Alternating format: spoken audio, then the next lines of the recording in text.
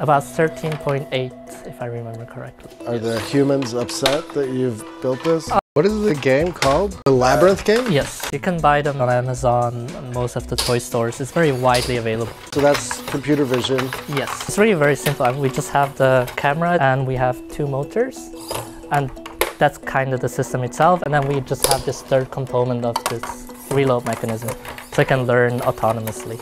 So the first time you set it on there, it knows nothing? It knows nothing, and the learning is very gradual. So it learns how to go past this section, and once it knows how to do this, it kind of proceeds to the next one, and then it really learns in a very incremental fashion. When you just watch it learn, you really see how it gets better and better. How long did it take to get good? At the start, it was about 5 to 6 hours until it gets to like this proficiency. We got it down to about 1 to 1.5 hours now. So it only needs to practice 1.5 hours without knowing anything, and then it kind of gets to here. And the human record is 15.1 seconds? I think so. And this has gone...